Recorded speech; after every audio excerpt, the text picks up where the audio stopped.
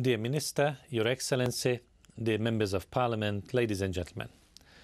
I would like to thank our hosts for having organised this conference on such an important topic. I extend my best wishes to you all for fruitful discussions during these 2 days, and I regret that I cannot be with you in person.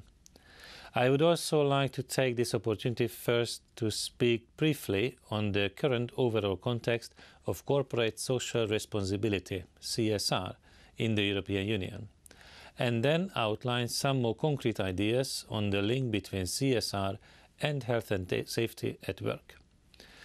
Over recent years, there has been much discussion on the issue of ethics within the private sector. With the difficult economic situation, this issue has become even more important. Some people argue that many companies do not see CSR policies as cost-effective in the context of the current crisis. However, this has not been confirmed in practice. On the contrary, what I see is that socially responsible activity is being maintained. Companies are looking at CSR as a way out of the crisis, as a driver of future growth. This also resonates with public policy's wish to work with the private sector to achieve better social and employment outcomes, both in the short term as well as in the long term. It is clear that the crisis has hit our economies hard. This is true for all EU member states and regions across Europe. This crisis has exposed structural weaknesses in the EU's economy, exacerbating the long-term challenges of continued globalization as well as pressure on resources and aging. The Commission's response to the crisis and to longer-term efforts to develop sustainable economies and societies is outlined in the new EU 10-year strategy for jobs and growth, Europe 2020.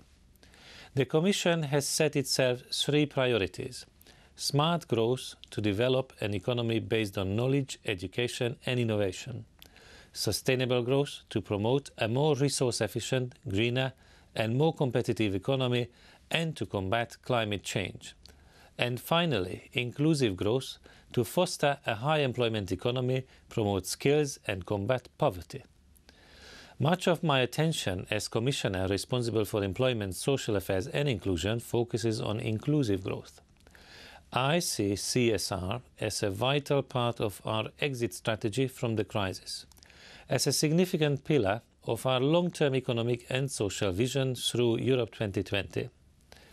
In my view, forward-looking CSR must be structured around 2 core elements. First, it needs to promote a business-friendly agenda in line with the objectives of the Europe 2020 strategy.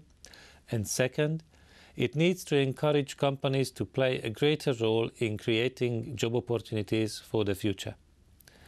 I am pleased to inform you that together with my colleague Commissioner Tajani, I will present a communication on the future of CSR in the course of 2010.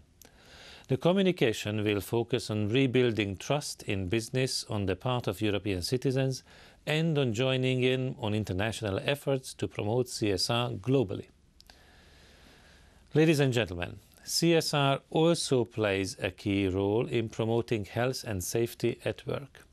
Over recent years, it has become increasingly clear that a safe and healthy working environment is essential to decent quality of work for all, raising employment levels, improving productivity and strengthening social cohesion. And with an aging population, it is more important than ever to protect workers from injury at work so as to enable them work for longer without risk to their health and safety. However, in spite of the successful improvement of working conditions in the EU member states, the EU still faces a number of challenges as regards occupational safety and health.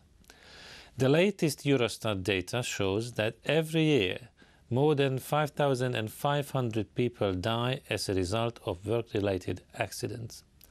About 500 million days at work are also lost because of accidents and work-related diseases.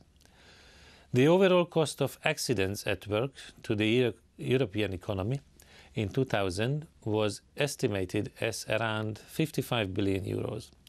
This is the equivalent of almost 1% of the EU 15's GDP for the same year. Another crucial aspect is the impact of the changes of new emerging occupational hazards. The Commission considers that actions to improve standards of health and safety at work in the EU could have a significant impact on the well-being of both workers and employees, as well as to individuals and society as a whole.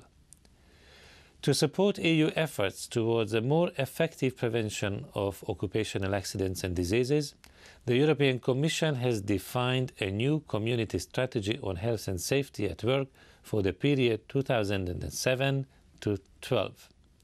This strategy sets an ambitious goal for all member states to achieve: an overall 25% reduction in the total incident rate of accidents at work by 2012.